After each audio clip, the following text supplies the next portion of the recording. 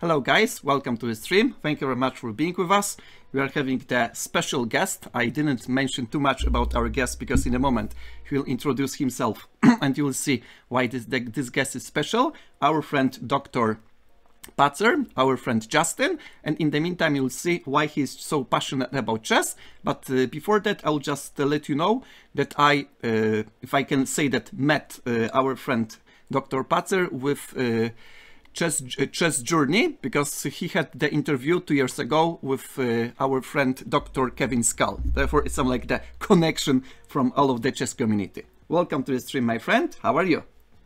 I'm fine. How are you? I'm great, thank you very much. I'm pretty happy that you just accepted the invitation and we can just talk about chess. And if you can introduce yourself and tell us about yourself a little bit, how did you pop up in a chess community, when did you start playing chess and so on, it would be fantastic.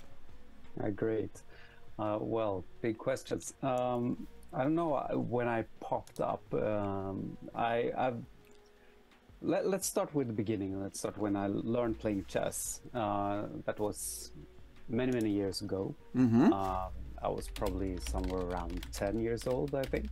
Yeah. A friend of the family bought us a chess set, and my brother and I learned how to play, and we just learned the basic rules and no formal teaching, not anything like that. So we just played for fun, and for, I don't know, more than 20 years, I had no idea there was such a thing as a chess club, the chess book, things like that. So it was first when I was about 30 years old that I started thinking that, I want to develop as a chess player.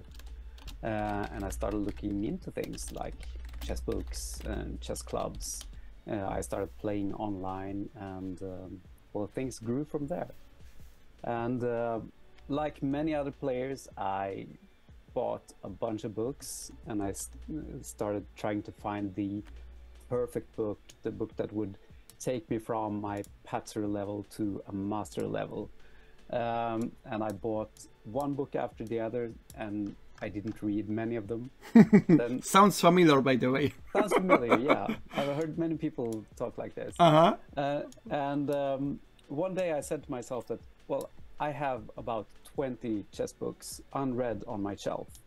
I need to start reading them. And then I actually counted them, and they were twice as many. And I had read more than half of one book. So I decided for myself that I'm going to read these books. So how will I do that? How will I make sure that it happens? So I thought that I need to create some kind of outside accountability. So I decided I'm going to create a blog where I write about these books as I read. By the way, sorry for a short interruption. I just put the link to your blog into the chat. Guys, if you'd like to read our friend's content, he's making great stuff. The chess books review most often, but at the same time, we'll be talking about chess progress at the second part as well. Therefore, don't go anywhere. Please continue. Yeah. Yes. So I started. I think it was 2019 that I wrote my first blog post on the first book that I read cover to cover. The Amateur's Mind by Jeremy Silman. I still love this book by this day. I know many people have different opinions about the book. Some think it's so-so. I still think it's great. I've reread it a couple of times, and I think it's a really brilliant book. And this is a book that really took my chess understanding from just what I gathered by playing to some kind of structure for how to think about chess strategy and things like that.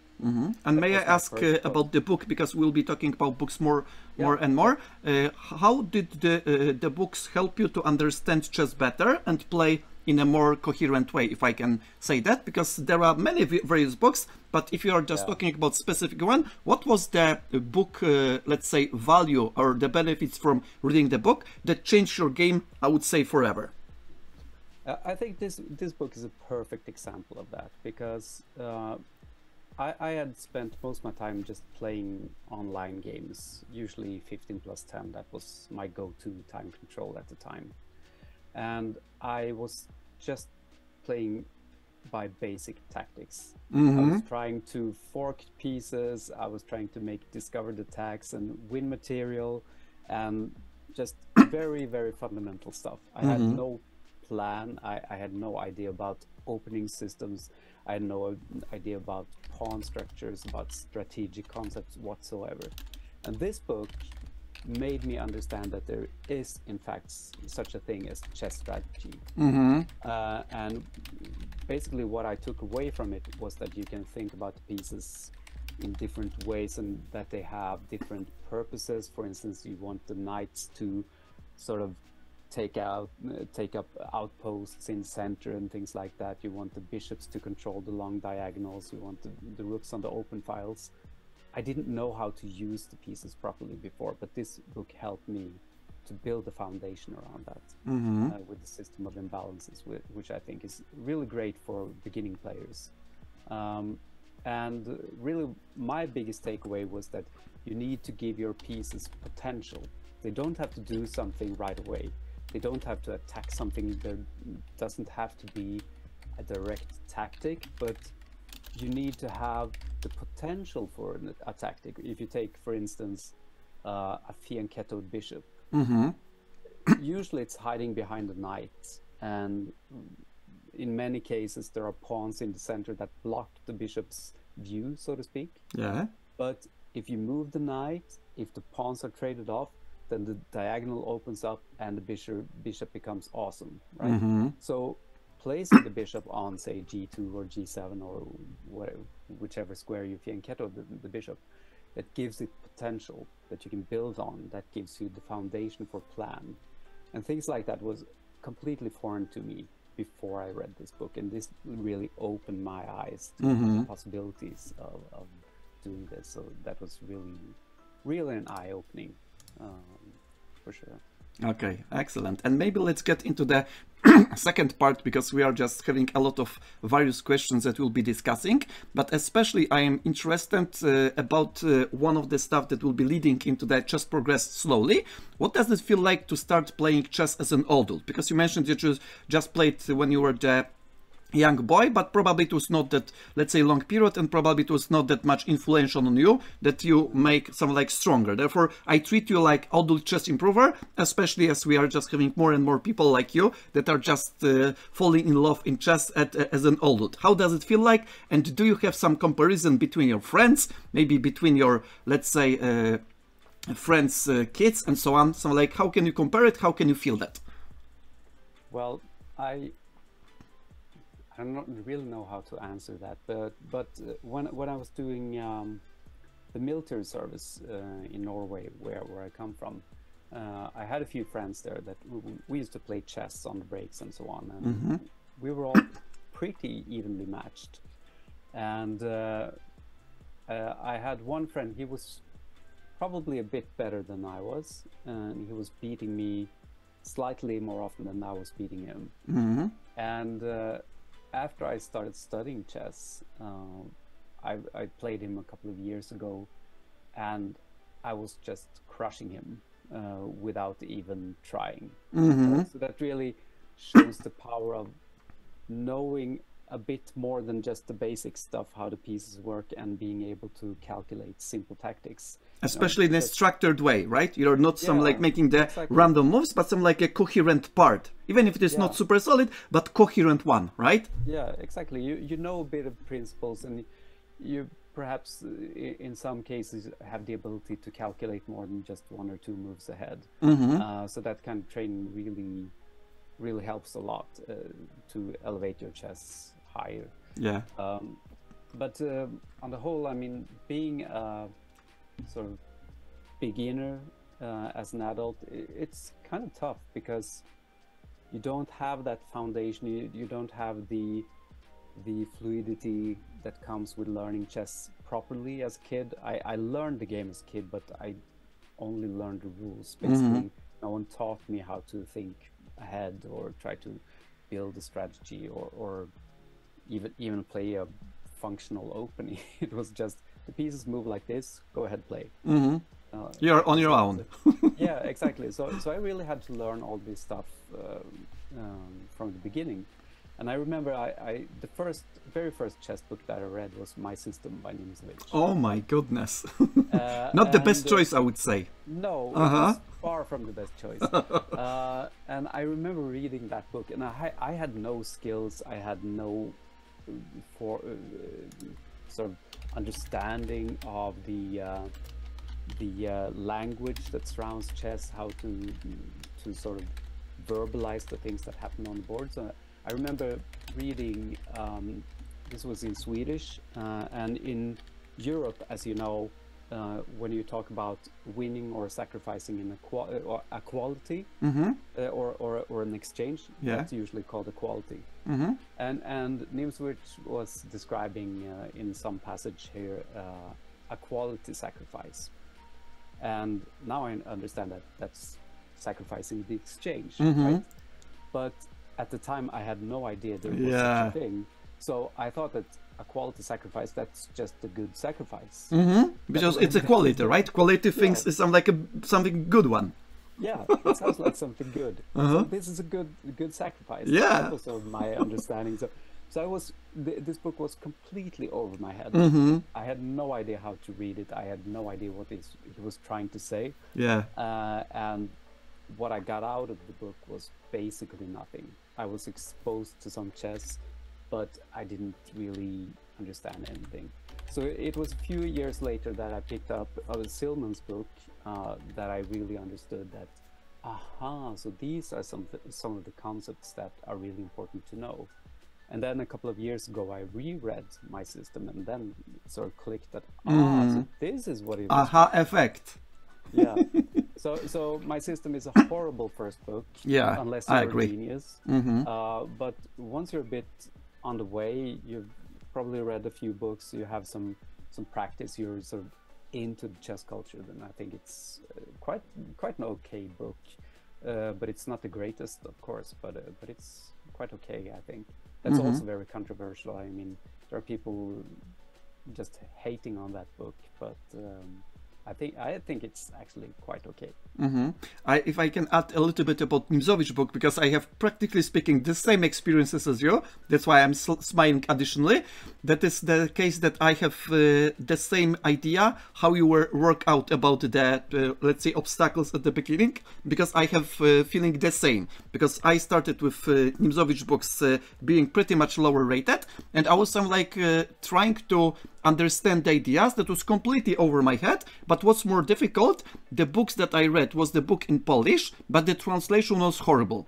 There was just the typo about the the moves that were illegal. There was the very awkward translation. There was the lack of modern, let's say, examples about some like comparison and so on, and I was pretty much devastated. What I took from this book, if I can say, about Nimzowitsch, is the part about tactics. About tactics is pretty decent. Of course, nowadays there are way better books than Nimzovich's one, but let's say about tactical stuff, about, let's say, the double attack, discover check and so on, I was fascinated by the part. But the rest one was something like a little bit disjointed. So like if you just put all of the parts together, and just no matter if this is having the coherent part or not, but it's you want to solve the book. And that's why if people are asking me about book recommendation and they are talking about Nimzowitsch My System, I say categorically no, because it's not a great choice. And in the meantime, I will be addressing the questions from the chat, because I'm looking at the chat, and one of the questions for our friend is, how do you work with chess book? What is your, let's say, procedure? What is your habits to work with chess book, especially with the chess paper book, right? Because we are talking about these books the most often. Yeah. And for the most part, I read books on paper. I've read just a couple of digital books, but I find that I sort of switch off my brain when I read it digitally. So I try to read on paper. In the beginning, I used to have a chess set. I used to work through all the positions and make the moves on the board and really stop to think and things like that. I still stop to think, of course, but for the most part, when I read a chess book, I try to treat it half as instruction, you know, what the author wants to convey, and half as a visualization exercise. Oh. So I in 90% of the cases, I read without a chess set. In some cases, the positions are too complex or the variations are too long. So I need to either bring out the set or I use my phone and I just enter the moves in any chess app, basically.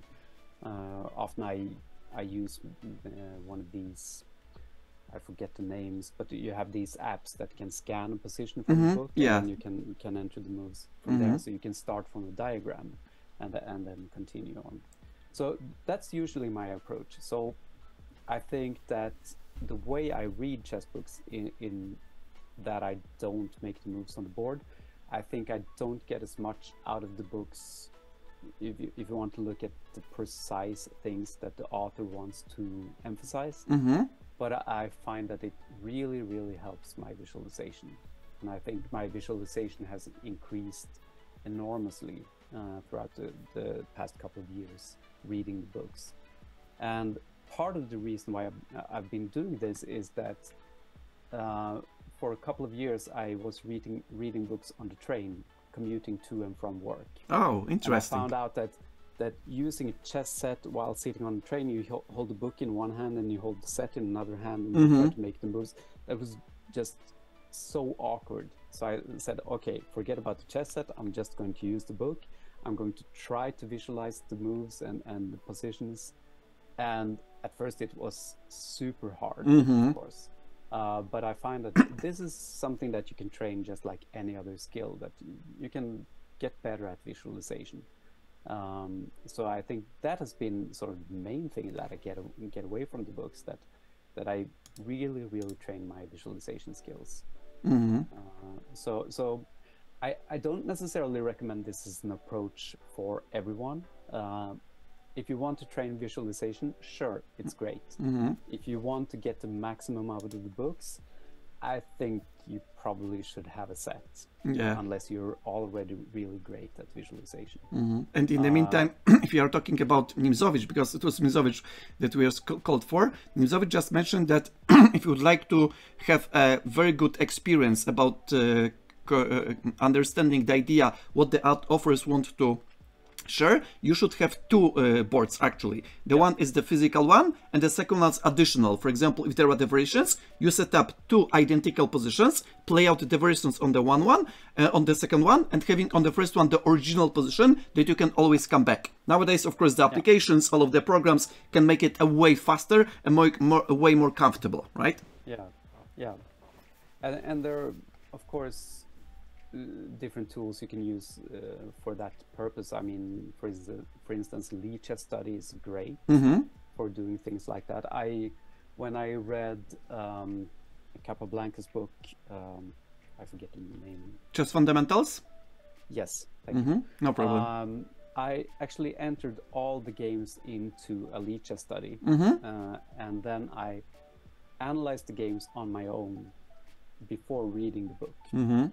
So I worked through everything, annotated the games, made my analysis, my assessment of the positions, and then I compared my analysis to Capablanca's analysis. Wow. And that was a super, super interesting and very good exercise. So I think that would be something as close to the optimal way of studying a book as you can get, apart from having a coach where you can discuss the positions and things like that. But if you're studying on your own, I think that would be my number one suggestion if you want to really maximize your learning.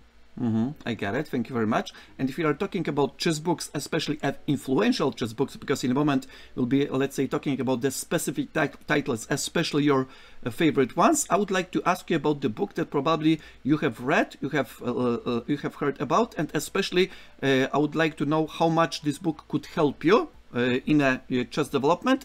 I mean the book by Igor Chernev. It was the book Chess Move by Move, right? Have you heard about such a book? Sorry, Logical Chess Move by Move. Yeah. Logical Chess, sorry. I've glanced through that book. Irving Chernev. A few years ago. I haven't really read it. I've heard it's a great book, but I've also heard that he has another book, The Most Instructive Games Ever Played, or something like that, which some people think is even better. But I haven't really read these firsthand, so I can't really give proper recommendations about these books.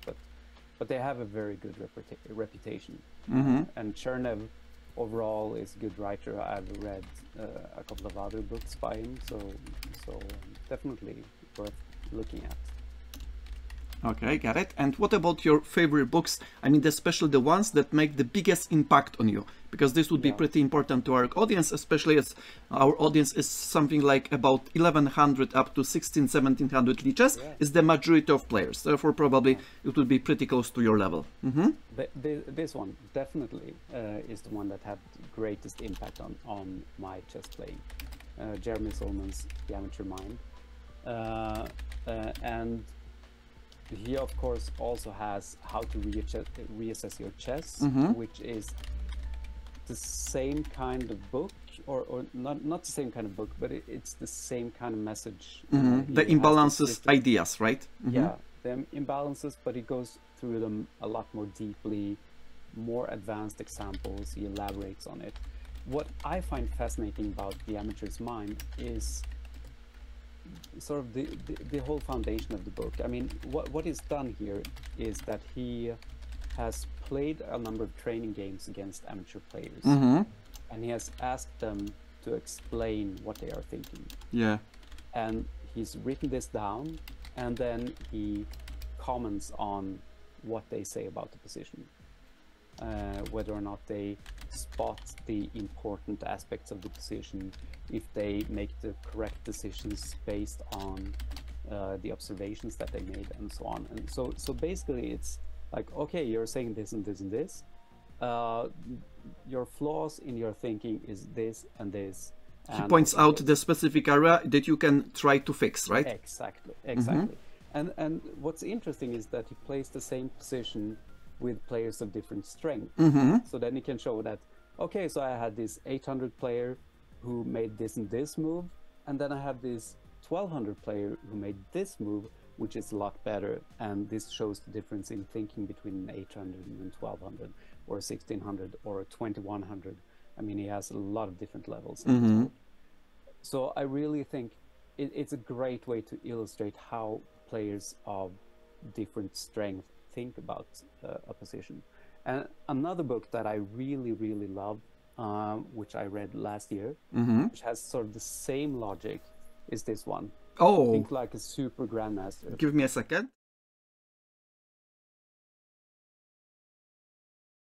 I'm back. Looks like I need to show the same one. You have the same thing. Yeah. and this book is based on the same logic. So you have the same position is given to players of different levels. Yeah, excellent. And the players are asked to describe their thinking process, describe which move they suggest that you play, and then assess which player has the advantage and by how much. And you have example after example that, okay, so you have this player on, say, a 1400 level and an 1800, and then a super grandmaster, which is Mickey Adams himself, who analyzes the positions and gives sort of the correct solution. And also he analyzes the position with a computer. So there are a few examples where he actually gets the problems wrong, and that's also very educational, that you see that even a super grandmaster with a rating high above 2700 can get some of these puzzles wrong. And then there are exercises. I think there are something like 50 exercises in the book where you are asked to analyze the position, give a move or a sequence of moves, and an assessment of the position. It's super good. So this is a bit more advanced than Silman's books. So at least The Amateur's Mind. But if you're, say, above 1400, I think this is really great book, and this is definitely useful for players up to master level and beyond. So those two books are definitely my favorite. And then there's another book that really made an impact on my chess, which is The Art of Attack. Oh, the classics. By classic. And what I've learned from this is basically the classic bishop sacrifice on h7. So or the Greek gift, as it's also called at times. So that's just one example of the many plans that he describes. But after reading this book, I just know what to play for and how to set this up, and I've won numbers of games by sacrificing on h7 and then just knight g5 and checkmate or winning material. So great book. It's a bit limited in the sense that you get a number of different attacking plans, but you don't really get the overall understanding of chess that you do from other books like these strategic books. This is something like a part that you are excelling at, but it is not connected to the full chess, if you can say that, right? Exactly. So you can get a number of sort of standardized plans that you can apply, but if you need to get them, right? You need to reach them. Yeah, you need to get them. If your player counters them, then you really need to make up something else. So it's kind of limited in that sense. But it's a really fun book and a lot of fun examples. And if you want to play aggressive chess, I think this is a really good book. But also a bit more advanced. I think if you're 1100, you should probably wait a bit. I guess it's for 1600 probably the best one, because you need to have something like a visualization, some like basing pattern and so on. Therefore, when I was a little bit weaker, when I studied this book, at some point I would just simply stop reading this because it was over my head, and it was something like too much artificial. Because the biggest frustration over such books, I mean not the specific one, but this type that are over our head, is that you cannot apply the stuff that you were working on in practice immediately, right? It's not like, okay, maybe 1 out of, let's say, 100 games, I will have the, let's say, Greek gift sacrifice, right? And you're just like, when I'm going to have this game? When? Exactly. So, but the thing is that if you study this book, you will find a number of different plans that you can sort of try to set up and try to make it work. So you have something to play for, which is very, very concrete. So quite different from, say, what I talked about earlier about Silman's way of trying to describe how you need to give the pieces potential. This is really setting up the position exactly like this. You know, you need to have a pawn on e5 to prevent the knight from coming to f6 if you want to make the Greek gift work, or you need to divert the knight to the other side of the board or something. So very specific in that way. But if you want to have a good book for, say, 1200s, which is sort of more fundamentals, I think this is a great choice. Oh, excellent. Back to basics, tactics. Dan Heisman, right? Dan Heisman, yes. Excellent. This is a very typical tactics book, I think. So you get a short description of tactical themes, say pins, skewers, forks, whatever. And a number of exercises and then annotated answers. I think this is a great way to learn sort of the building blocks of tactical chess. So I think having this book in combination with something like, for instance, The Amateur's Mind or Sayer's Winning Chess Strategies. I don't have that one right here at the moment. Yeah. But that's another strategy book which is really good at this level. So if you have those two parts, that one, yes. I think that's the older version, but yeah, definitely really, really good. The Winning Chess series, by the way, Winning Chess series, right? Because it's the series of the books, and there is the play, Winning Chess Strategy, Tactics, Brilliances, Endgames, Openings, and Endings. There are 6 in the series. Yeah. I haven't read them all. I've read the strategy book, and I think it's really, really excellent. It's basically the same content as what Silman explains. I mean, Silman is co-author of the book also, but he's not accredited that much. But, but it's sort of the same thing that Seirwan explains. So how to make your pieces work well, how to make sure your knights have good squares to go to, how to make sure your bishops have good diagonals, how to use your pawns, how to use your rooks, and so on and so on. So if you have those two things, I mean, the strategy, the tactics, then you're really good to go. So you don't need to have 40, 50 books. Absolutely. To get you going. I mean, 2, 3, then you're set basically. And especially if you have the 2 or 3 books that you are reading, right? Not sitting on the shelf. Exactly. The books that are sitting on the shelf, they do nothing. And I think we all tend to fall into this trap, or at least a lot of us want to find the best book. Yeah, and I will just buy another one because this one was very good, but there is another one in the market that is absolutely the best, and the process is continuing into infinity, right? Exactly. I don't know why it's like that. I know. Yeah. I mean, it's sort of a disease in the chess community, I think. We want to find the best books. It's something like searching for Holy Grail, right? Exactly. Searching for Holy Grail. Finally I will find it and I'll become a master. Yeah, exactly. It's just about finding the right one. And if I have a book, I bought this one, it didn't make me a master, it's the wrong one, I need to buy the next one. So, I think another one that's sort of along the same path is this one, The Power of Pawns. Should not be confused by Pawn Power in Chess, which is a different book. Of Pawns by Jörg Hickel, German, I think he's a grandmaster, yes. Yeah, probably grandmaster. Really gives you the basics for how to set up your pawns to make the pieces work well. So it's easy to think that a book about pawns is only about pawns, but it's really not about pawns, really. It's about placing the pawns in squares or in formations that make the pieces work well. Coordination of the pieces with pawns in the background, right? Exactly. So this is the same kind of book as Seyerwan's book or Silman's book. It's really a basic strategy book, which gives you the foundations for how to set up the game. So this is also an excellent choice if you're starting out. I think players in the range that you described, 1100 to 1600, great choice, really great. It's quite a thin book. It has less than 200 pages, so really, really good value for money. And you don't have to spend 5 years studying this book in order to get something out of it. I mean, a few months and then a few weeks even. Yeah, depending on the pace you are reading, right?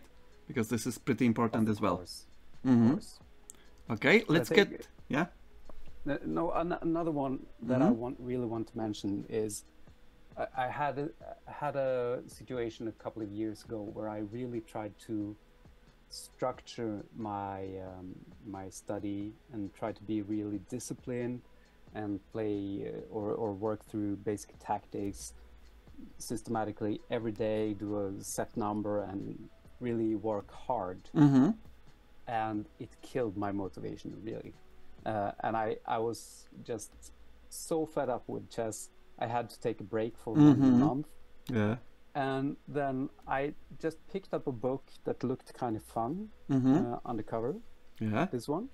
Oh, by the way, I have it. Give me a second. Explain. Justin, why did you take the books from my shelf? Justin, why do you do it?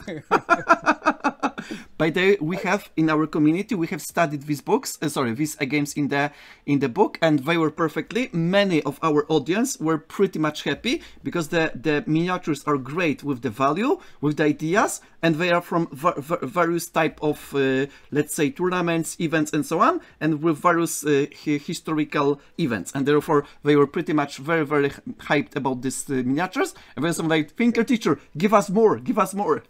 Yeah, great. The reason why I picked it up, I don't really remember why I bought it from the first beginning, but I thought it looks like a fun book. It's quite thin. Yeah. Once again, it has 120 something pages. Yeah. So I thought that, okay, this is going to be a light read. I can take a look at this and see if it's something. And this really re-sparked my interest in chess. Yeah. Because the games are very short. The way I study without the board, it's really great because there are plenty of diagrams and great annotations. Yeah, the annotations are perfect, I would say, because the quality of the text and the quality of understanding provided by the author is Absolutely amazing. Yeah, and the games are super fun. Yeah, the games are awesome. And that's the thing, that they are tiny explosions of just chess beauty. Yeah. So that really got me back and got me motivated to work more with my chess, and yeah, I think it's really great. And this is something that it doesn't really require any particular level. Yeah. Of course, you need to be able to understand how the pieces move and why certain moves are played and so on.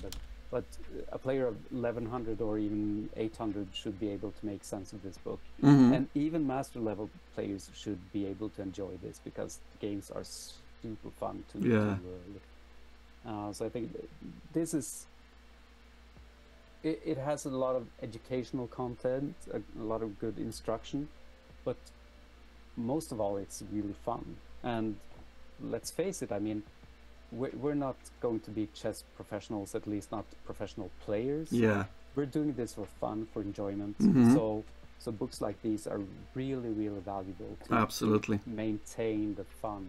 So I think, yeah, it's really good. And by the way, we were working on Logical Chess Move by Move by Irvin Chernev, and after that, probably 2 weeks after that, I just let's say told my audience that I'm going to show them the instructive chess miniatures, and they were so like, oh my goodness, it's great, because the let's say Logical Chess Move by Move gave us the fundamentals about understanding, some like a little bit of similar to Silman, and now we are just having the fun because we understand the ideas, we see the mistakes, and we see how it is exploited, and therefore some like it sparked the interest even more. Yeah, perfect. I think that's a real good point, that you want to, in order to sort of maximize your chess experience, not only the sort of learning and development, which is sometimes, at least in my opinion, it's overemphasized, that you need to improve continuously. Well, enjoy the game. That's the point. That should be Absolutely. your goal, to keep it fun, to keep it interesting, to have an enjoyment, to be able to appreciate, to feel the joy, Exactly. That's what it's all about. So if you're stuck at 1400 for the rest of your life, okay, as long as you are enjoying this, is perfectly fine, right? Exactly. If I can add one more thing, many times my audience ask me, because I have been playing chess for 25 years already, but for the last 4 years I stopped playing over the board classical games, just classical.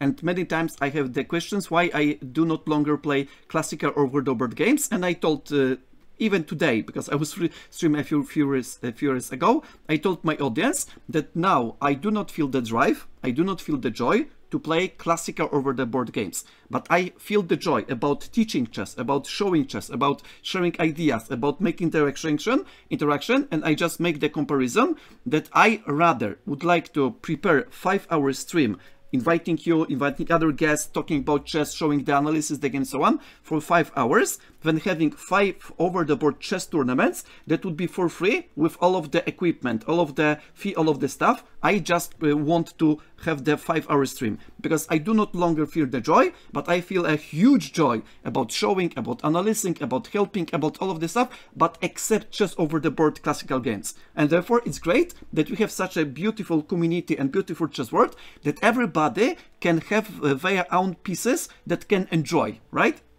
Exactly. And I've had a similar transition. Now, I haven't really played seriously for that long, but what I've discovered is that throughout the process of reading all the chess books that I've read and reviewed on my blog, I've realized about myself that I find more inspiration and appreciation in reading chess books than actually playing. So I think I've found myself having an identity as a sort of chess academic or chess book reader.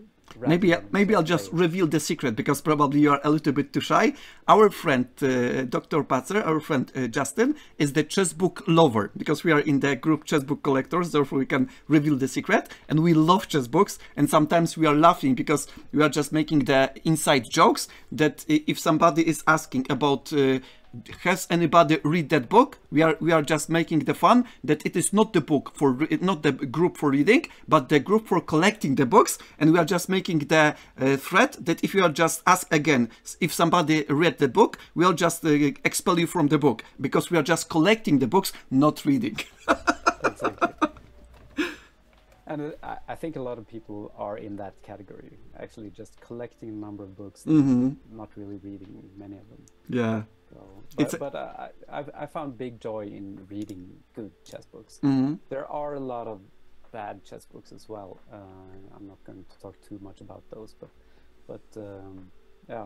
Focus on the good ones. Yeah, and the bad ones go. And especially I just pasted the link, guys, for our friend to his blog, because our friend Justin just publishes the reviews. We'll be talking in a moment about the reviews, and the blog is the link to the blog is on the chat. I'm just pasting once in a while. And now let's get a little bit about just the reviews that we're talking about. Of course, in the meantime, if you would like to present some of the books that you really like, you would like to recommend, feel free to do so. It's not a problem. Let's talk about chess reviews and your blog, because this is the topic that I would like to address.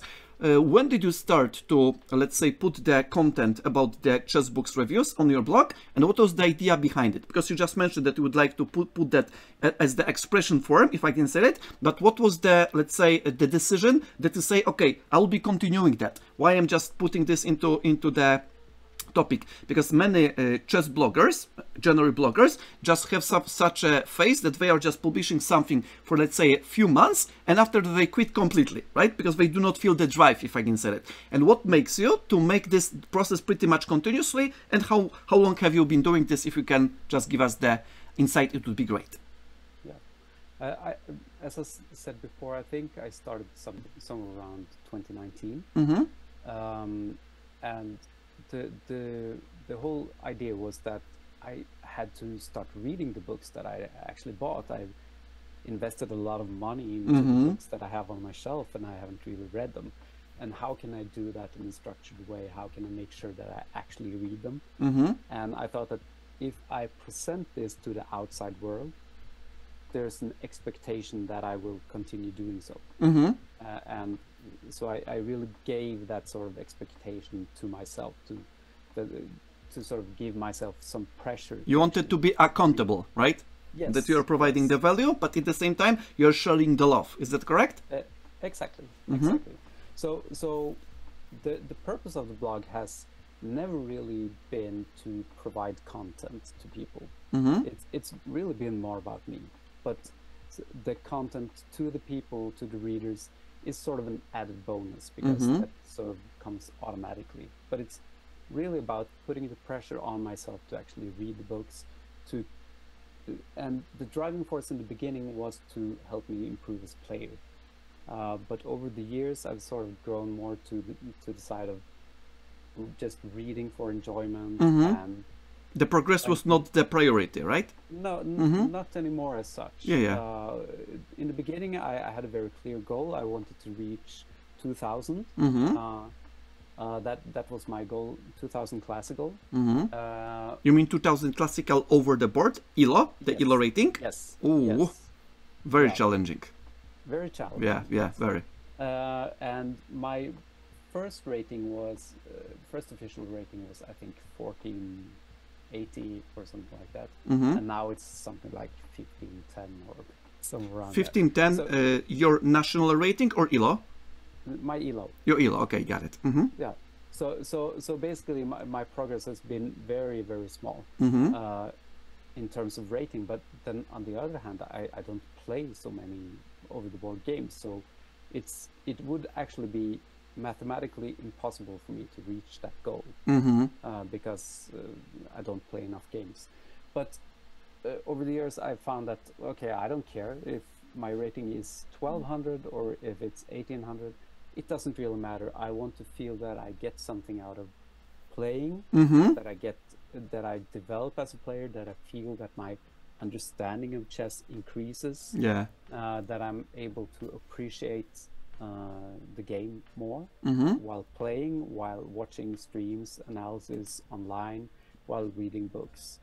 And I really feel that I've developed, definitely. so my chess knowledge at least has increased dramatically, but my rating hasn't really reflected that as much. But I recently, or the last over the board game I played against a player who was almost 1800, and I crushed him completely. Whoa! So that was a real confidence boost. That okay, so if I can win against a player of that caliber, then I think maybe I'm sort of close to that level of understanding at least, and that skill level of playing. Although my actual rating is much lower. No, so as I said, at first it was about improvement, but now it's more about reading books, about finding good books that I enjoy, trying to really find the gems in sort of the vast world of chess books. Yeah. And it's a big challenge. There are a lot of great books out there. Yeah, got it. Okay, and now let's go into the next topic, because it's connected to the chess book reviews. I am having the specific technical one, because of course everybody knows about the books, about the blogs and so on, but I am pretty curious, because I have been, let's say, running chess blog as well for 10 years, but with the breaks recently, but it was in Polish, by the way, not in English. I would like to ask you how much time you needed to devote to make the book review. For example, I'm just giving you the overview. You are just buying the book. After that, you just receive the book, and from this moment up to publishing the review, how much time, most often in average, is something like devoted, right? Well, there are two different things. The time from when I'm buying the book until I'm publishing, that's usually 3 years. But that doesn't mean that I work with the book for that number of time, because I have several books in my shelf that have been sitting there for many years without even opening them. So usually when I read a book, depending on how big it is, how advanced it is, how difficult it is, it takes me about 1 month of reading, digesting, sort of trying to structure my thoughts around the books and trying to condense that into a review. So so writing the review itself usually takes just a few hours, maybe say 3 or 4 hours to write one review. Yeah. But I write it in my head while I'm reading, and I'm sort of noting that, oh, this is an interesting example, and oh, this quote I want to put really into the blog. Yeah, so I take photos with my phone, or sometimes I highlight in the book or whatever. So I really try to sort of piece it together while working through the book, depending on what kind of book it is.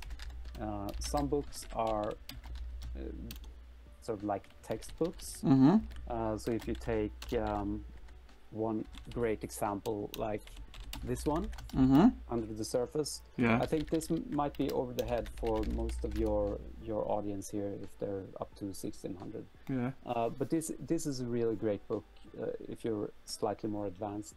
But this is one of those books that it has a lot of text, so a lot of annotations, a lot to read, and oops, so that's a different kind of book, say, compared to another equally great but completely different book like Learn Chess Tactics by John Mann. It's more of a workbook that you have a number of different problems, find a solution, and then you can read Mann's solution in the end. I mean, though you would approach those books completely differently. One is more about reading, digesting the material, thinking about the game, and the other one is just calculate and try to find the correct tactics. Very, very different books, but usually it takes about the same amount of time, one month, give or take. Okay. Per book. Okay, thank you very much, because I wanted to, let's say, make you to answer this question, not just because of my inner curiosity, partially yes, but most often the time that people sometimes are complaining, oh, this review is not that much valuable, this is too short, too long, there are not that many versions and so on, but they have completely no idea how much energy it drains to make such a coherent, valuable and beneficial review for the audience. And of course, you cannot, let's say, make everybody happy, right? Because some people would like to have a very long, some people very short. Some people would like to have 15 diagrams, some of those have just no more than 2, right? And now you need to make some kind of balance to provide the stuff that would be universal, if I can say that. And by the way, many times when I was looking for the book interview before I wanted to read the books, guess which blog I find out to see if the book is good or not. Great. Yes, you're one. That's why I'm pretty happy that you have it. Yeah, and that's one of the things that I try to do. I try to write the reviews in a way to make you able to decide, is this book for me or not? Is this a good book for my level, for what I'm trying to achieve, and so on. So I'm not trying to give sort of the universal description of this is the best book in this category or whatever. I try to make it sort of contextual. So if you're a player of this level, if you're trying to improve in this area, then this might be a good book, or this is not a good book, maybe in some cases. So that's really how I try to frame it. And my inspiration came from the beginning, came from John Hartman, who is now the editor of Chess Life magazine. I think it was his first interview on the Perpetual Chess podcast. Ben Johnson. Yeah. All of the family right here. Yeah, right. And he talked about this, that most of the chess book reviews are by grandmasters, and they are written for masters, and then all of the books are sort of evaluated based on the criteria if they're good for a grandmaster or IM. Definitely. And I think that's really not the biggest audience. I mean, if you look at the bulk of players, they're around somewhere between 1,200 to 2,000. That's the huge mass of players. Yeah, but depending on the server, depending on the pool that we are thinking about, it is something like 13 to 1,500 is the average, but no more than 1,500, and therefore the majority, let's say 90% of the players, are in the range of 600 or 700 if you're just starting out, up to, let's say, 1,700, 1,800, right? Because, for example, if I am 2,200 at Lichess, sometimes 2,300 depending on the rating, and I am in the 1 percentile, right? Therefore, 99% of players, if I would like to present the material at such high level, for example, that I will be suffering or struggling, they would be practically over way ahead, right? And that's why I just put the shift into the lower category to make them more accessible. That's from my standpoint, by the way. So and that's the same perspective that I have. That's okay. Writing for grandmaster or IM strength players, it makes no sense. I'm not qualified to assess the books based on that. So but I try to write the reviews based on my experience, since I'm a fairly average player, give or take.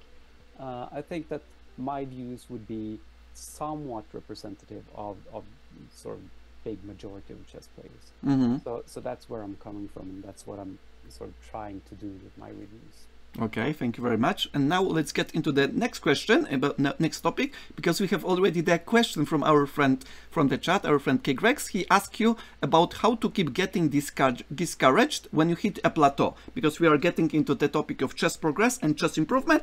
And the first question, one more time, how to keep from getting discouraged when you hit a plateau, because probably you hit a few times. Yeah, I think if you want to define, as I said, my rating has been more or less flatlined for the last 5 years. So per definition, I'm at the plateau and have been for a long time. But in terms of my chess understanding, in terms of my chess development, I'm sort of feeling that I'm increasing. I don't know. I don't have really the objective values. You do not have the indicators, right? If you just make the mathematical one, right? But I think it's the way to get around that and to avoid getting discouraged is really to focus on the long-term goal. And that's whether it's a rating or if it's enjoyment or whatever, just have the bigger picture. Don't focus on, oh, I had this horrible tournament, I lost 10 points, I'm going the wrong way. Okay, so what? Maybe you had some very interesting games. You maybe got a great position where you actually played better than you used to, but then you blundered your queen and then you lost the game. But then you can learn something from that. And so I think it's really all about the attitude or the approach you have to it. That have sort of growth mindset, as they say, to think about how can I make my experience better? What can I learn from my recent games? How can I enjoy the game more? Things like that. So don't focus too much about rating, because rating is just a number. It's really not. It's not your identity. Maybe I'll just put one. I'm a 1500. I'm an 1800. Yeah. I'm a whatever. It's not who you are. It doesn't define you. It doesn't define you. Exactly. Don't let it define you. I think that should be the main message. That you shouldn't let the number be a proxy for your identity, because that's really a recipe for disaster. Okay, thank you very much. And another question, if I can ask about chess improvement and chess progress, what make you the most frustrated and more depressed? I know it's pretty difficult, but probably it will be helpful for our community as well. Whenever you wanted to grind for the high rating, I mean the goal that you just mentioned, 2000 elo, is very, very challenging. For me, it's unattainable. Therefore, I'm just pretty honest about it. What make you frustrated and made you depressed whenever you are just grinding pretty much very, very, let's say, hard, and you cannot, let's say, make some like a visible explosion, right? If I can use this metaphor. Yeah, what helped you to overcome it, maybe, right? Put it a little bit more. What helped you to overcome this, let's say, deep downs? Yeah, I think maybe my personality has made me not really fall into those dips at all, because I've always had the sort of long-term view. I've always had the long-term goal. Can you say that you had the growth mindset, the one, right? From the beginning. So the short-term development is really not interesting for me. So if I lose a game, then okay, that stings, of course, but that's not really, I can let that go and just move on.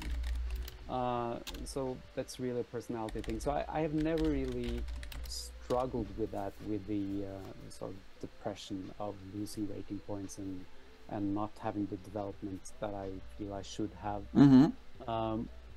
Mostly because I think I don't focus that much on the rating itself. Got it. I focus on the games. I focus on being able to give challenges to stronger players.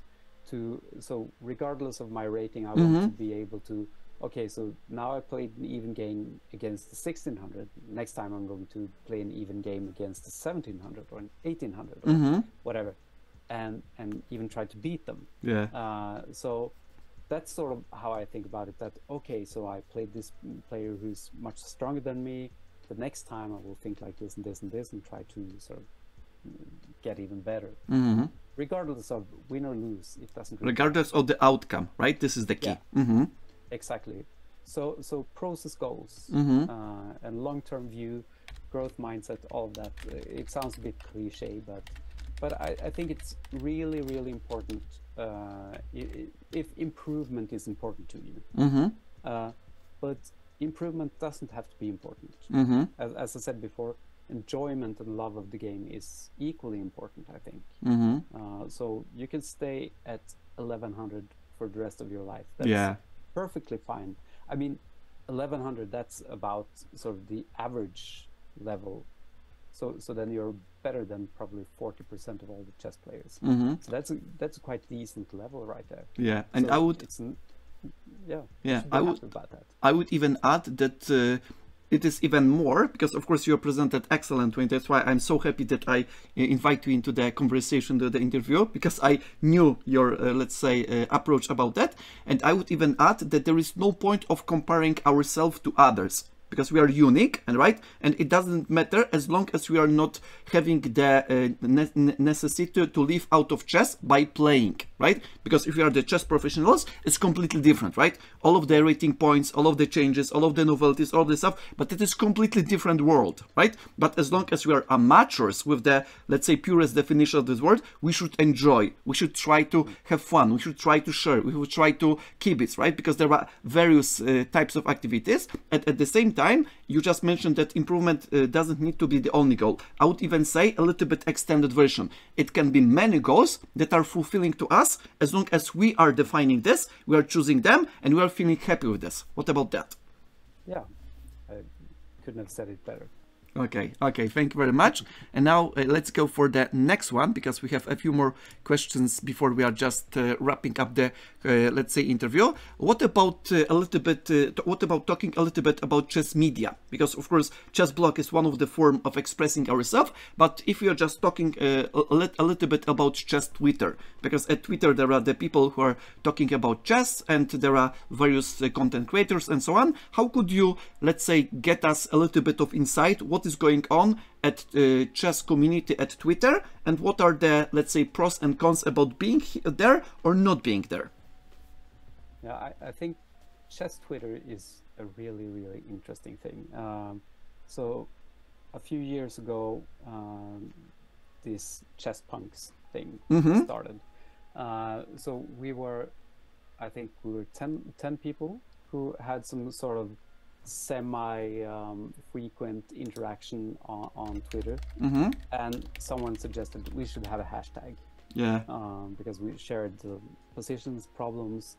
Here's my latest game from this and this tournament, and then we arrived at this chess punks hashtag, and I think that was launched sometime around 19, maybe 20. I don't really remember. Probably 4 years ago, I guess. 4 or 5 years ago. It's that many years ago. Okay. So, it's a little bit. Time flies. Yeah, time flies very quickly. Yeah, but it's really interesting how that sort of tiny little group of people has now grown to hundreds of people who are using this sort of to tag their tweets and try to interact with other people. And I think it's been a really amazing journey that. It's been so positive all the way. People are just super supportive. They're posting games, and so I lost this game, and then you get some support, and oh, that's too bad, and you'll get them next time. You get all these positive comments, or if you win, then yeah, hooray! So a lot of great support and love. I think it's just a wonderful community. Yeah, I'm so thankful to be a part of that. So that for me is the main reason why I use Twitter, because we have this community, and there's so much love in the chess punks community. So great. But in terms of social media and chess media in general, I'm not really that into it. I'm not trying to really promote myself as content creator like many other people are, with trying to sort of marketing in my blog and so on. I'm writing mostly for myself. I tried a couple. Can we say that you are writing the blog something like a chess diary? Is it something like that? Sort of like that, yeah. And if people benefit from that, that's great. But I tried a couple of years ago adding some advertisements. I thought maybe I can make a bit of money of this, but then I was just annoyed whenever I went onto the page myself, and there were just ads everywhere, and I was I can't. It was flooding the screen, right? Yeah. So I just remove that. Yeah. I was almost going to say something obscene, but yeah, I was really upset with that. And I have a Patreon profile. I think I have 3 supporters, not much, but it's not the point. It's not what I'm trying to do. So I don't try to promote this. I've been thinking maybe I should have a YouTube site, and then I'm like, why should I have that? Because that's not really the goal. That's not what I'm trying to do. I want to read chess books for enjoyment, and I want to, as I said, keep myself accountable, and also to sort of spread the word about the books that I enjoy. Sort of just give it out to whoever feels that there's a value in that. Yeah. So that's really the point. So I think that I'm not really the right person to speak about sort of chess media and how to strategize around social media and things like that in chess. I rather meant the chess media about Twitter, because I know that you are using the Twitter, because if you are just clicking on your blog, there is the Twitter right side at the, let's say, sidebar, and therefore I knew that you use Twitter, because I'm not in the Twitter, but the guru, Neil Bruce, because probably you know about Chess Punks, this is the most popular one. I am just calling him 10 years plan guru, right? I need to get into touch with Neil Bruce, because I would like him to share the idea about his plan, about the man with the scissors, right? Because some people are just making fun about the scissors, and that's why whenever I hear about Chess Punks, I am pretty happy, because I know that you as the group are not, let's say, focused on the financial level, but rather focused about the joy, about sharing the ideas, sharing some of the interesting stuff, and supporting each other. It is some like a purity, right? Pure enjoyment. Yeah. And that's quite interesting that you mentioned Neil, because I think he has a similar approach to the chess content that he puts out as I have. Yeah. That he started out just, he wanted to, he has this Never Again game that he's posted on Twitter. I think he posts it once a year as sort of an anniversary. Yeah. It's one of those games where he made a horrible blunder and he said, I'm never going to make that mistake again, so I'm going to study my basic tactics until I know everything.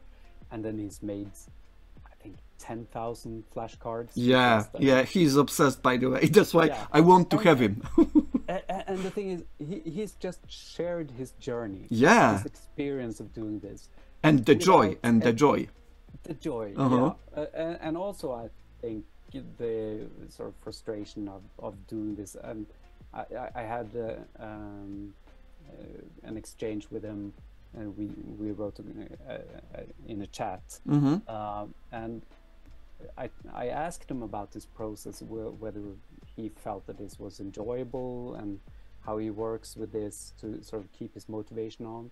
And he said that there's an American commercial that was many years ago where this man, he got out of bed in the morning and he went to make donuts. And every morning, 4 a.m. No matter what happens, he needs to go there. He goes and he makes the donuts. And that's Neil's approach to doing chess tactics. That, okay, I'm going to make the donuts. Yeah. just going to do the work. And I tried this approach, and that was what, as I said before, it really killed my motivation. So we're completely different on that level. Nobody is the same. I need to keep it fun. Neil is super structured, very disciplined, very focused on really doing the work, whereas I'm more lazy, I think. Yeah, and even though I can just reveal the secret, if this is the secret, that Neil himself call him the grinder, right? He's just grinding that, no matter if it's pleasure or not, but he's grinding that and having the goal, and he's going into the goal no matter what happens, right? Exactly. Yeah, and that's how you get through 10,000 tactics puzzles again and again. He's not just doing them once; he's doing them repeatedly. Yeah, with this sort of woodpecker-ish method. So it's really, really fascinating and really inspirational. But it's not my cup of tea. Yeah, of course, everybody is different. Yeah, I fully support that. Yes, completely agree with that. What about talking about just briefly about chess Twitch and chess YouTube? Do you have your favorite chess content creators? Are you watching chess Twitch? Are you watching chess YouTube? What about that?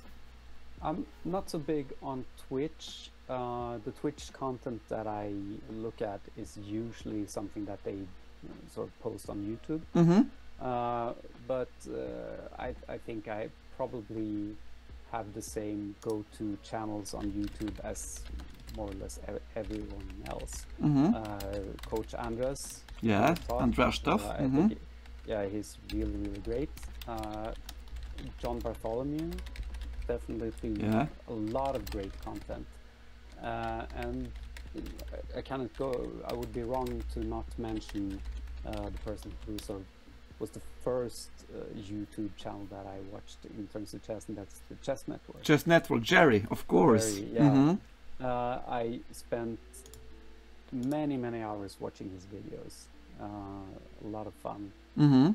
Really great content. But I think his approach is a bit old school. So I think if you look at Andres and John Bartholomew, I think they have more sort of modern approach. Yeah, more accessible, more easily digestible approach, I think.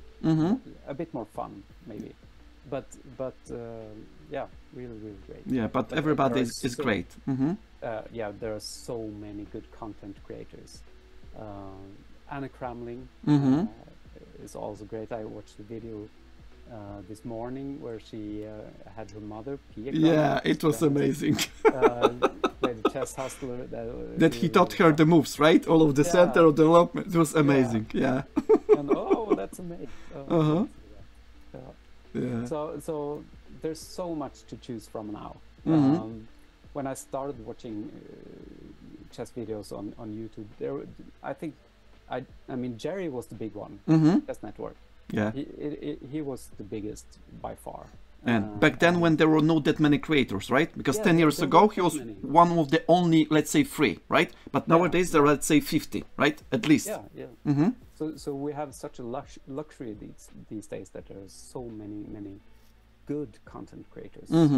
So it's really just finding your preference, finding someone you resonate with, someone who has sort of the type of content that you like and the level that you're at.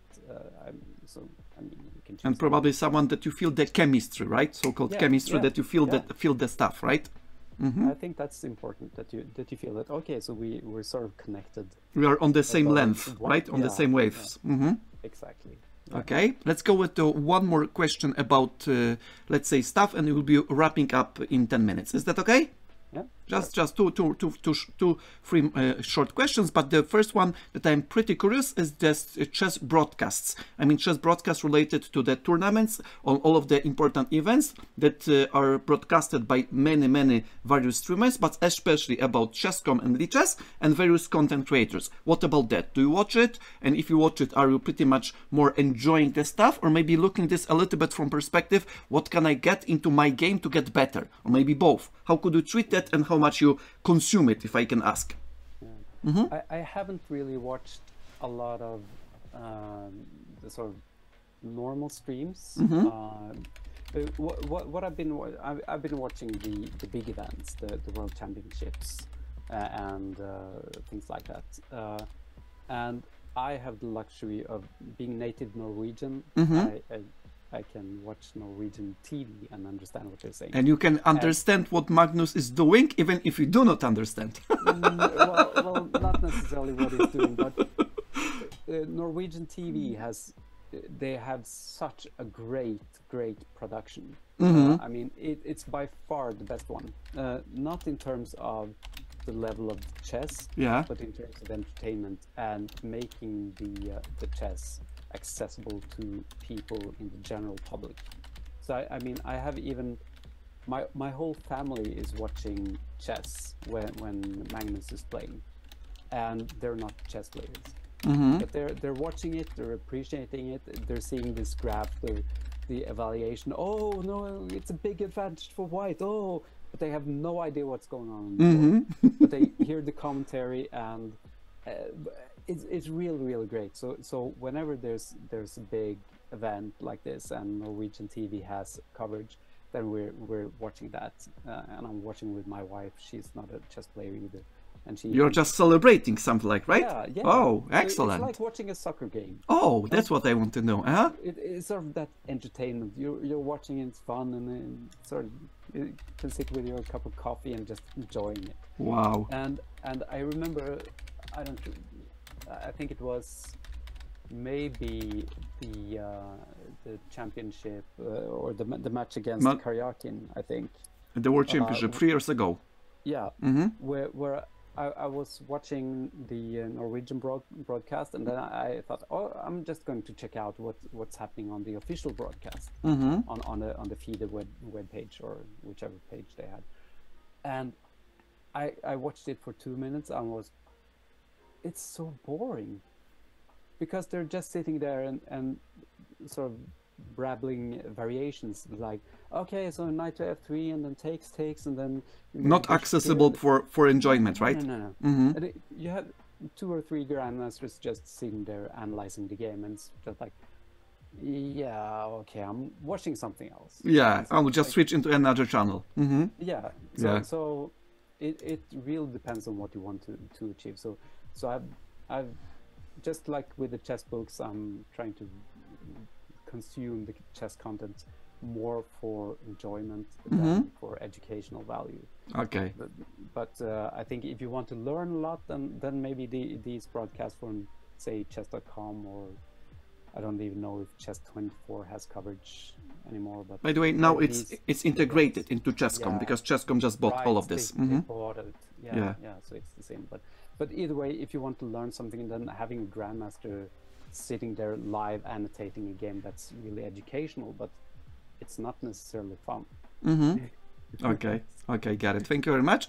And one more question, especially the one, because I just met you, because you didn't know about me unless I just asked you about the interview. Thank you very much for accepting the invitation, by the way. I just listened to the podcast about chess journey with our friend Dr. Kevin Skull, and I was fascinated because you were so much into chess, even if I knew that you are not going to get very far, I mean that far that you wanted to get there, because it's very, very difficult. I would say most often impossible for some kind of, let's say, rare exceptions. And I was fascinated by your let's say joy about chess, and I was like that, oh, it would be great if I could ever make the interview with you, especially as I love podcasts. And what about you? What do you feel about the podcast as the sharing the idea? Especially there are nowadays many podcasts that are related to improvement, right? All the chess improvement and the like. But in general sense, the podcasts are the new media, right? Because let's say 10 years ago, before let's even six years ago, before Ben Johnson, the father of chess podcast, perpetual chess podcast stuff, before he just did that, it was something like the empty space that nobody just organized. And nowadays there are at least 8 to 10 podcasters that are producing really nice content. What do you think about this form, and which one do you enjoy especially? Maybe some titles if you wish. Go on. Of course, I listen frequently to Ben's podcast. I listen to more or less every episode that he's made throughout the years. I started listening, I think it was about 6 months after the podcast had launched. After the first one, after the episode. After the first one, yeah. Wow, excellent. Then I thought, it was just random that I was sort of thinking that, is there a chess podcast? I searched for it and I found his podcast and I started listening. Nice. So more or less from the beginning. So I enjoy that. I think his content is great. Yeah. Great interviews. I love his book reviews. Of course. He's an amazing guy. Amazing. Yeah. Apart from that, I listen often to the Chess Fields podcast with JJ and Julia. Yeah, JJ Lang. Definitely high quality as well, but completely different. Yeah, different genre and different type of content. They are just laughing, they are just making jokes, right? Sometimes it's a little bit difficult to see what is the joke, what is not, right? You need to have this vibes. Yeah, they have a very inside inside jokes. yeah, it's kind of hard to understand what's going on at times, but I think it's very much fun. But it's not only just jokes and of course. It's serious as well. So I think it's a mix of both. Yeah. I've been listening a bit to the Chicken Chess Club. Yes, podcast, Chicken Chess podcast, probably. Yeah, with Peter Heine Nielsen and Jan Gustafsson. Yeah. Laurent Fressinet. Yeah. I think that's a bit of fun as well. Also a bit of the inside jokes. Yeah. but I like that one. And there's one that popped up recently called C-Square? Invisible Chess. Sorry? Invisible chess. Oh, I didn't hear that, Which to is- be honest. No, it's focused on blindfold chess. Oh, that's what you mean. Okay, got it. Yeah. Mhm. So basically, I've just listened to 1 or 2 episodes, and they present the game. They just tell you the moves. I got it. And they are just dictate the moves, right? Probably something like that. Exactly, and you should try to Yeah, got it. visualize everything. Definitely not for everyone, but I think it's fun. There are so many more podcasts out And there. what about these two that I would like to ask you, especially because it's a curiosity that I couldn't sleep. The first one is Kevin, of course, our friend Dr. Skull, and the second one is C-Square Podcast, because these are the different type of one. And what do you think about them? Do you listen to them? Would you recommend them? I haven't listened to C Squared, so I don't know anything about that. I've listened to Kevin's podcast from time to time. I have it in my feed on my phone, so I can see the episodes. And usually, I have so many podcasts to listen to, so I try to be a bit selective. Yeah. So if there's someone interesting that he has as a guest, then I listen to that. So I think that's very enjoyable. And what I like about Kevin's podcast is that he focuses on sort of the journey itself and how people experience being a chess player and improving adult and so on. And I think that some of the questions that comes from your audience here, I think they will find the answers in that podcast, because there will probably be a number of different interviews where they get those kinds of answers for instance, how to handle the plateaus and how to find time to study and things like that, that all of us sort of normal adult improvers are struggling with. So I think that's a great podcast. Okay, thank you very much. And one more question, because I am pretty happy to make this wrap up in a moment. But before that, just one question, a very overall, very general one. What do you think about our community in general, I mean chess community, and what would be the near future? For example, next let's say 2 to 3 years, how it where it can go, what would be the trends and so on, in a general way. What is your vision, if I can ask? I think the chess community overall is really great. If I focus on the online community, which I think is sort of the most important one, I think there are so many people who are providing great content without charging anything. Thank you very much. Yeah, you're one. Thank you very much. All the bloggers, I mean, there are so many Substacks that you can subscribe to, where you can get everything into your mailbox for free. And very well selected, by the way, right? Because there are huge information ocean, but you have a very well selected and very well presented. That's the point. Exactly. So I think it's such a positive community in so many ways. But I see that it's growing. Yeah. It's growing exponentially.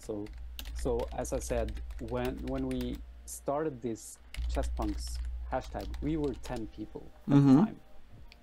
And it's just exploded. Yeah. With the YouTube, Chess Network was the one. Yeah, the first one, the legendary. Now there are. Yeah, bunch of. Yeah, the podcasts. Ben Johnson was alone. Yeah, the father. So many more. So I think this is a trend that's going to continue. That we're just going to see this boom. It's just growing in all directions. And something that I don't remember who it was. I think it was on Ben Johnson's podcast. I heard an interview with someone who had recently started experimenting with posting short videos on YouTube. These YouTube shorts with chess content, which is I haven't really seen that before. But I think this might be something that we will the recent trend, I would say, because even Gotham Chess, he just started doing this as well. He did as well. Okay, okay, nice. So I think we will see that sort of taking off. Maybe TikTok and other media like that are sort of focused on these short videos and other content like that. So bite-sized content, I think, will be something that we will see more of in the future. Okay, excellent. Thank you very much. And one more question for wrapping up, but the last one, because we have just discussed all of the topics that we just agreed on. What do you think about today's meeting? I mean, this meeting that we are taking part, and how did you feel? And did you get some insight into yourself with the stuff that we're talking about? Something like that you would share with others, that you would say that it's very valuable, that you are with us and just sharing with this stuff. How could you make the summary of that? Yeah, well, first of all, I'd like to thank you for the opportunity to come on this broadcast, and I think it's been a very enjoyable talk. I think it's always fun to talk with people who are like-minded. I see we see eye to eye on many issues, on chess improvement, on the choice chess of books, and a lot of different things. And yeah. I think that's always very positive, and I'm always happy to share my my perspective on things with general community if there is some value in that. So I think it's been a very positive experience, and it's really reinforced my view, as I said before, of the chess community as a very positive place and a very enjoyable thing to be a part of. So thank you a lot for that. Okay, thank you very much. I really appreciate it because I really value your content and the stuff that you do for our community. Thank you very much in behalf of our viewers in community in general, because even though some people may seem that it's a pretty much small part, but this small part makes the piece together, right? It's some like hundreds of thousands of people. If they just make one brick, it would be the big house, right? And that's why it's that much important. And at the same time, I'm really happy because you are the Chess Group Collector member, very active one about your blog. And at the same time, whenever I just mentioned, whenever I want to see the chess book review, many times I'm just popping up on your blog. And believe me, your reviews are very good one, because they are very coherent one, very, let's say, into the core. At the same time, you are providing the most necessary stuff. They are not super long, but they are something like the stuff that I really want to know before getting any other reviews, if I would like to have the expanded one and so on. Therefore, I'm really grateful and thankful for everything what you do for community. And especially I am pretty happy because maybe this would be the occasion to get into the Twitter and get Neil Bruce and all of the other guys into the community right here to put more stuff to make the chess enjoyable as well. Definitely. Sounds good. Okay, thank you very much one more time for being with us, my friend, and for sharing all of the stuff that you did. I really appreciate it, and thank you very much. Take care. Thank you. Okay, take care. Nice Bye-bye. evening. See you. Bye-bye.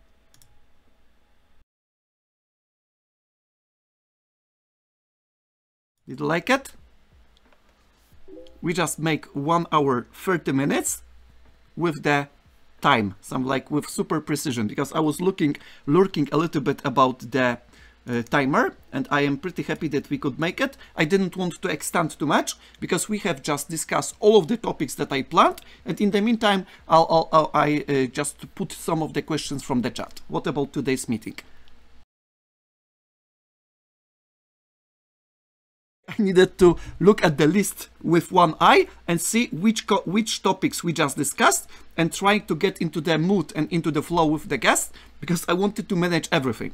But take notice, it was such a pleasure, because I knew that our friend Dr. Patzer, he's so passionate guy, because I have listened to the podcast about Kevin Skull. Kevin Skull is the chess journey guy that I would like to put him at some point into the community right here with us to make the interview. But our friend Dr. Patzer, our friend Jostein, was so much passionate about chess, and what is important, the role model, if I can say that. That take notice that it's not just my perspective, that you shouldn't be too much focused over the rating, especially the ELO or any other type of rating, but rather focused about the process. Being into the process, getting better, understanding more, having the opportunity to share the idea, share the analysis, watch together with others, play the games. This is the key, that we do not need to be that much focused about all of the, let's say, improvement in the sense of numbers. Because of course numbers may be important, but as long as you are not a professional chess player, it is making more harm than good. And that's why, especially with our friend Justin, when he mentioned that he was pretty much over ambitious, because 2000 ELO is some like 24 or 2500 leeches rating, at least, because it may be a little bit more, but some like with the estimation 24 to 25 leeches rating at rapid, not in a bullet, but rapid, it's pretty much super difficult. If you would like to know why it is that much difficult, first of all, because of the rating inflation, second of all, because of rating pool, third of all, because there are masses of players that are getting into the poll, and third of all, there are the chess prodigies and other people who are underrated. For example, you are, let's say, 1750 rated ELO. There is the junior from India who is 1350. No matter what you do, you are losing. Why? Because he's playing at 21 level, 2100 level, but his rating is not catching up his strength. You know what I mean? And then if you'll be focused exclusively about just gaining the rating, as long as you're not a professional player that earning the money for the living for playing chess, you shouldn't think about it that much. Of course, if you would like to get better, it's perfectly fine. But it is way better to be able to manage the game quality and the work you do instead of being dependable on the ratings that are pretty much fluctuated. And that's the point. Being not rating oriented, but process oriented, and having the long-term goals. Not just the, let's say, short one, but long-term goals. I am slowly getting into this goal to reach that. What about that?